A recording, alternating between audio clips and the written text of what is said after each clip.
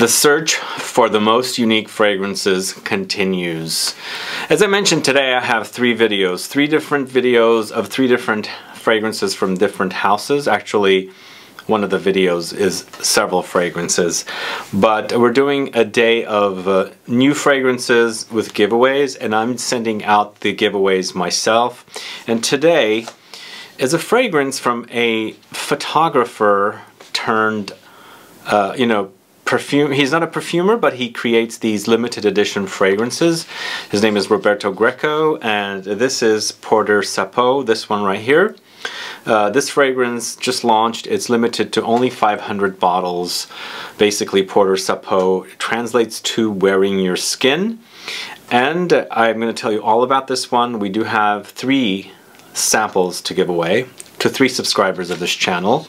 And as I said, today I'm doing one of 3 videos. This is one of them.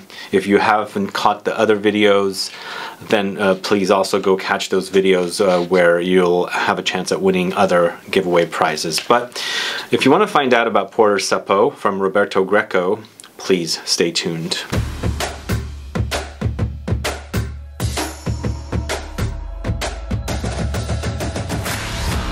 Thanks so much for tuning in. This is Sebastian with Smelling Great Fragrance Reviews.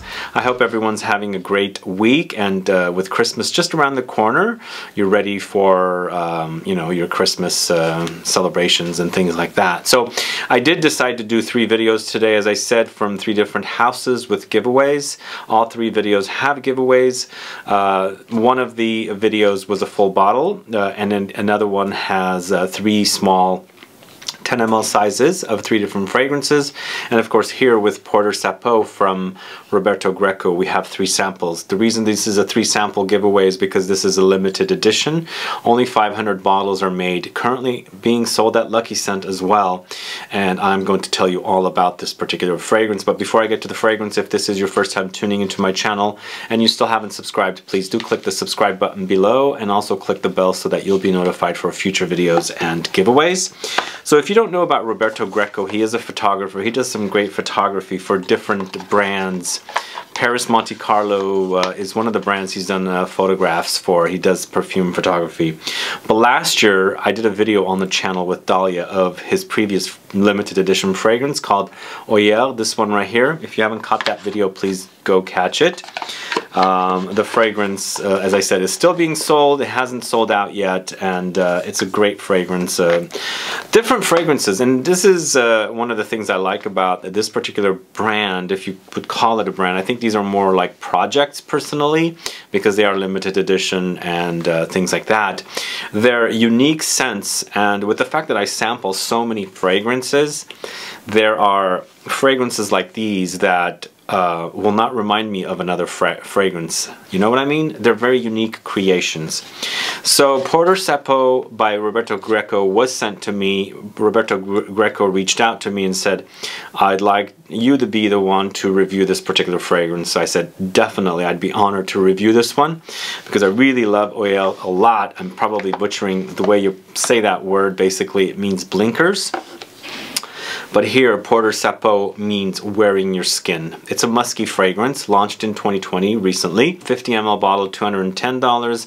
This I would call an aldehydic floral musk. That's the style of this fragrance. And for notes, what we have here are Aldehydes, Hawthorn, Angelica for top notes. Heart notes are Narcissus, Ylang-Ylang, Jasmine, Orris, Bran. Base notes, musk, patchouli, leather, Akigalawood, Hyrax, Ambregris. So when you look at the notes, they're not notes that are typically found in fragrances. They're unique notes. Like aldehydes do come up, and aldehydes tend to be very effervescent, sparkly, somewhat soapy to me. And I get a soapy quality with this one, not because the bottle looks like a little bit of a soap bar, but there is a soapy touch running throughout the fragrance.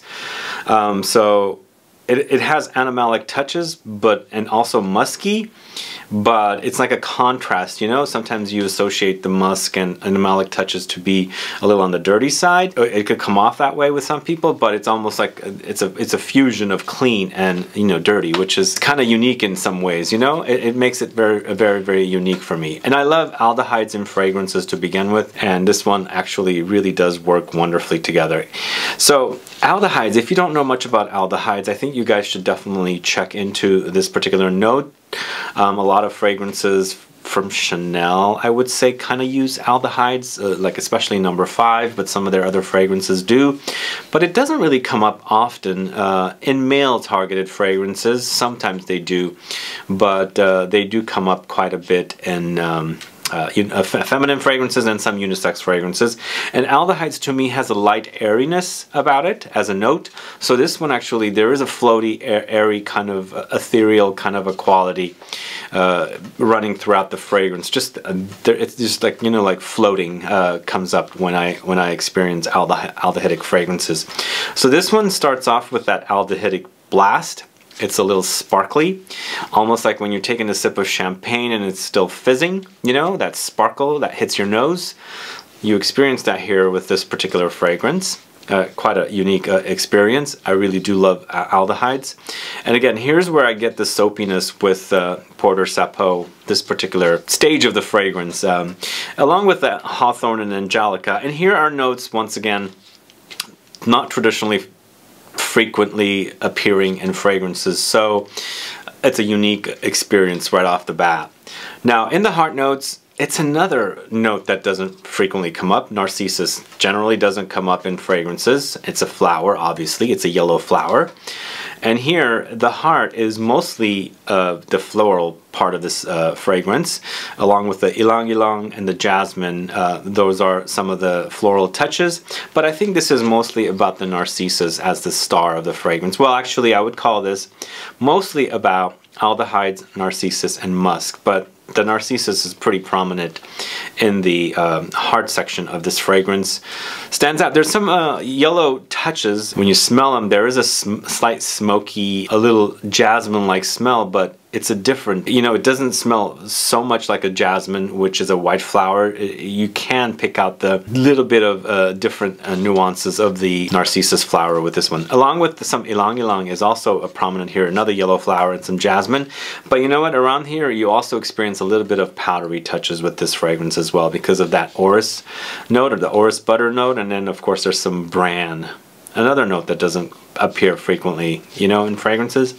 Now, as the fragrance is drying down, it's becoming very musky and animalic. So the fragrance does become animalic in the base notes, and here's where we experience the contrast of clean and a little bit of dirty, you know, the animalic touches in the base with the clean, fizzy, sparkly, effervescent qualities of the aldehydes. It's a nice, definitely a nice contrast. But also because of the aldehydic touches here, the fragrance has, as I said, a very, very floaty kind of experience. Light, but I wouldn't necessarily call this fragrance a light fragrance, if that makes sense. So it's a unique fragrance, and I like that about it. It's a unique smell, and I like fragrances that I haven't smelled before to smell, you know, because I've smelled everything else. My nose wants new, you know, and this is definitely a new kind of smell. I mean, when you start putting the notes together, it might remind distantly of some other things, but in the end, it's a pretty unique fragrance experience. But with this one, it's very musky in the base notes. There is a little bit of a leathery touch. Akigalawood and Patchouli comes in as well, and we're getting a little bit of a saltiness and a little bit of animalic touches. Ambregris and Hyrax are definitely present as well. So I feel like this is going back to the days of earlier days of perfumery, when perfumers threw in so many different kinds of notes and created a unique concoction, you know. This is a very unique concoction. The perfumer has done an excellent job creating something unique like this to give us something, you know, stuff that we haven't smelled before. It's a very, very unique wearing experience, and I really enjoy the whole aldehydic touch with the muskiness in the base notes. Of course, the Narcissus note is really, really prominent in this one as well. So I recommend this one to people that enjoy the musky fragrances, the animalic fragrances, and of course the aldehydic fragrances as well. If you are pretty new in the hobby of buying perfumes, smelling perfumes, I'd say hold off on this one, because it is a fragrance for the true perfume aficionado. I feel like if you've been doing this for a while, you've been testing out lots of different fragrances, have been dabbling into all the different styles, and are familiar with the notes that I told you about that are present and prominent in this fragrance, this is something you might enjoy. So I recommend you get a sample to test it out. And of course, I have 3 samples to give away if you are a subscriber from the USA, if you want to stick around till the end to participate. So in the end, we have another really beautiful offering from Roberto Greco called Porter Peau, Wearing Your Skin, along with Oyer, this one right here from Roberto Greco. If you don't know these fragrances or Roberto Greco, you should definitely look him up on Instagram. He does some really very interesting photos, photography. So I would follow his Instagram account to see some of his work. I recommend that you do. But if you're into the idea of these fragrances, you know what, I have to be honest, I really am obsessed with these bottles. They're the most gorgeous little bottles. I mean, I really loved this one when this one had first come out. Then when I saw this, I was like, wow, these are some amazing looking bottles. But they look beautiful with some very edgy juices inside that I recommend that you try. Now, a little goes a long way with these fragrances as well. Wear it and enjoy it, you know, kind of a thing. Anyway, those are my thoughts on Roberto Greco's Porter Peau. As I said, go catch my review for Oyer. That video is done with Dahlia. Obviously, we can't connect to do more videos, but I think she might like this one. I'll have to figure out a way to send her a sample, but either way, if you want to participate in the giveaway for the samples, I have 3 to give away to 3 subscribers of this channel from the USA. And once again, if you want to participate, but you are not in the USA, but you have a relative or a friend here in the USA that can collect your prize, then you can participate. And what you should do to participate is please make sure you're subscribed to the channel. And as always, I'm saying this frequently now, I will be making sure that you are publicly subscribed to my channel going forward in the next year, in the new year. Put a comment down as to what you liked about this video review for Porter Peau. Why do you want to win the sample of Porter Peau? What makes this fragrance intriguing for you to want to win a sample? And finally, please put your state. If you're in California like me, put California. If you're in New York State, put New York State. But please make sure to include your state so you can qualify. Anyway, guys, thanks so much for watching this video today for Roberto Greco's Porter Peau, Wearing Your Skin. If you have any questions or comments, please list below. Please make sure to catch the other videos today.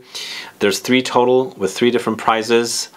I hope you guys are doing well and ready for Christmas. Other than that, guys, please like this video. Please share it. Follow me on Facebook, Twitter, and Instagram. And I'll be back with more videos very soon. Have a good one. Goodbye.